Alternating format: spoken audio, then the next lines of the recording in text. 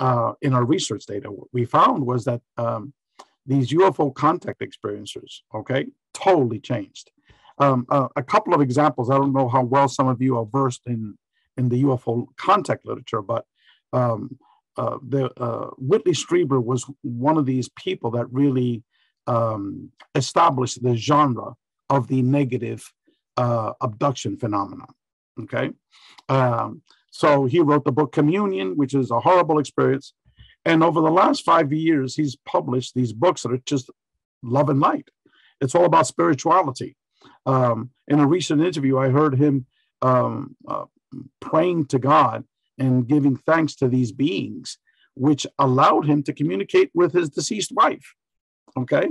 And it's all about God. It's about spirituality, the afterlife. So you wouldn't associate that language with a man that was horrified by abductions.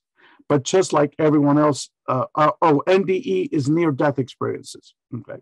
And so, but what happened is just like all the other people that took our surveys, okay, these people transformed because initially, what we discovered was only 1/3 of these people had what is called an abduction. That means a physical relocation to another location without your agreement.